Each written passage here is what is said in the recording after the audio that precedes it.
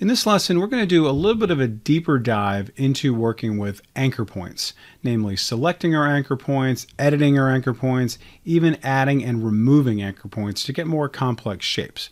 Now currently I have one shape selected, and that shape is selected using our regular selection tool. In order to see our options for our anchor points, we need to work with the direct selection tool. Okay, so you'll notice that as soon as I select that, I get a different set of options here on my shape. And you'll notice here I get all these different new shapes here around the outside instead of that regular bounding box. So if I click on this now, you'll see I get these little white boxes. I go over to here to my direct selection tool, and now they become these solid blue boxes. That is indicating to me that these are now anchor points. Now this is a little review from before, so I'm just going to go ahead and just show you again. You simply click on one, that becomes the isolated and active and selected anchor point, and I can very easily move that in and out and do all kinds of different things to this to have a very different type of shape. Okay, so very cool. I can go ahead and do this one, and I'll go ahead and select this particular anchor point, and because this is a curve, I get these little Bezier handles. Okay, again, a little bit of review for you here.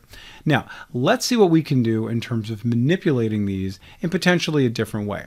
I want you to notice in the upper left now, I have this option to convert my anchor points. So if I wanted to convert this into, let's say, a corner anchor point, I can very easily do that with just one click. I'll go ahead and do the same thing here.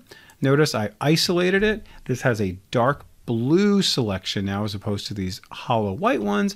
And I'm going to simply click on that. And now, bam, we're on our way to do a very different kind of shape. And then maybe I'm going to be drawing out a leaf of some kind. Very cool. So now I can select this one. And now I'm just going to go ahead and just bring that in like so. Bring this in like so. And now I'm on my way to creating potentially different object. And it started off as a circle. All right, so on top, I have one anchor point that was converted from a curve into a corner, and the same thing for the top. And then these guys, I just brought them in a little bit. Okay, so very cool, very easy to do. But now let's say I wanted to go a little bit more complex with my drawing. That's when I can then add on anchor points. So how do I do that? Well, if you go over to here to your pen tool and you right click, you're going to see I have all kinds of different options here. Just from my regular pen tool, we're going to do a lesson on that in a little bit.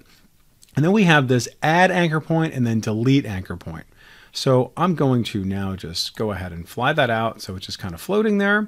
Okay, but I want you to also notice that these have some really great keyboard shortcuts like the plus sign and the minus sign. There's no command or control or anything. It's literally just the plus sign and also just the minus sign. See that? I'm just tapping the plus and minus on my keyboard and it just toggles right through it. So what I'm going to do is I'm going to add on an anchor point to this little leaf to maybe have a little bit more kind of texture to this leaf. All right. Now think about anchor points as kind of like joints, right? So if you look at your arm right now, you've got your wrists, you've got your elbow, you look at your leg, you've got your ankles, and you've got your knees, and that allows for a little more sort of like bendability. Okay, your forearm in the middle does not have a joint, so it can't really bend. Okay, so we need to add on more kind of bendability and joints to this shape here. So imagine there's no knee right in this spot here, and I want to add on a knee. Or maybe you want to add on several types of things to kind of create a nice little kind of ripple effect here. We can very easily do that. Okay, so I'm going to zoom in a little bit, and you're going to see that when I click here, I get this little plus sign, and now when I click anywhere, you can see right there on the line, I get a new anchor point. I'm just going to go ahead and click here, and then I'm going to get another anchor point. I'm going to click here, get an anchor point, okay, and then maybe I'll even come here and get yet another anchor point, okay? So you'll see that when I select any of these, you see, I get a little anchor point right there, and then another little anchor point right there, etc. Now this is going to allow me to then kind of create a little bit more kind of texture to this. See that? I'm going to go like kind of every other one, you know, kind of playing around with it to then have a little bit more ways of playing around with it, even with my Bezier handles.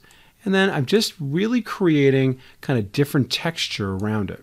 Now recall that I could even use my arrow keys on my keyboard to then just kind of nudge it a little bit here and there. Also recall that I can move around my anchor points if I wanted to have maybe a little more texture up there or bring it down or even bring it in just like that. Okay, so now I'm starting to get a little more of a kind of a leafy type of structure, right? A little bit more kind of organic. And you might want to play with that on this other side just the same, very easily. I'm just going to tap on the plus sign this time and then just go ahead and click, and just kind of go crazy with it, right? Just, it's very organic, very natural.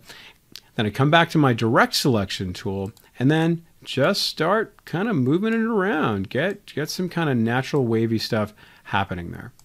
Okay, so this is going to give you a lot of control here. Okay, so again, don't forget that you also have the ability to play around with your Bezier handles to kind of adjust the sort of wavelength of how that's going to be. Cool, I love this. And then maybe this is going to be an ice cream cone. There's all kinds of different things we can do with this. All right, now let's say I added on a little bit too much of an anchor point here. Well, what I can do is very easily come back to my subtract or remove anchor point. And all I do is very simply click on the anchor point and it's gone. So let me go ahead and kind of just do the reverse now. See that? Very easily, bringing it right back, and there we are, nice little straight line.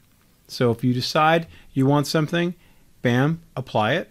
And then if you decide you don't want it, you can very, very easily remove them. Okay, so very, very nice.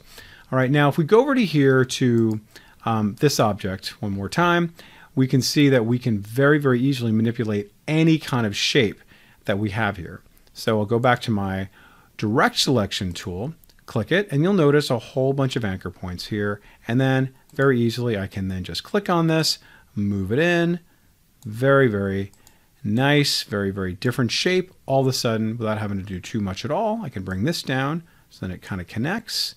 And then maybe I do this, and I'm going to play around with my little Bezier handles. Great. And then you're kind of changing the angle for that. Okay, cool. Well, you know what? I wouldn't mind a little bit more kind of modification for this and for this one. So that's when you would add on an anchor point, and you just simply click, and then you have a new anchor point. Go back to your direct selection tool, and then bam, there you are. Okay. Now, let's talk about some nice little sort of pro tips as you're working on these tools to be able to very quickly and easily kind of navigate between your add anchor point tool and remove anchor point tool and your direct selection tool. So let's say, for example, I'm going to add one on here. So I'm going to tap on the plus sign and then I click on it. There it is. But let's say I want to move it right away. Well, notice what I'm doing here. I'm holding down the Control or Command key on my keyboard to temporarily have access to that direct selection tool. Notice I didn't have to go anywhere. I'm holding down the Control or Command key, and now I can very, very easily move this around temporarily. Okay, let's make it a little fatter this time. Great. And now I can come back to it, right? And then kind of get it right. Okay, go right on top of the anchor point, not on the Bezier handle. Great. But guess what? Then I'm right back to this again. Okay, let's add on one more.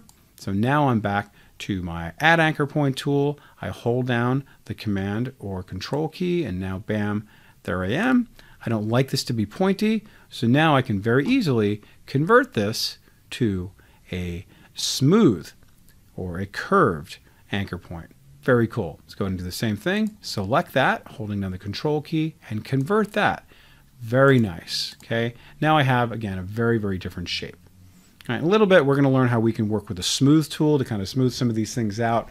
But right now, we're just learning some of the nuances of how we can work with not only the direct selection tool, but the adding and removing anchor points, and now converting our anchor points, and then finally using these tools to be able to select our anchor points without having to go back to the direct selection tool. Okay, so really a lot you can do. Pretty much anchor points are the cornerstone of all your illustrations, so it's important that we master this. Okay, so pause the video and we'll see you soon.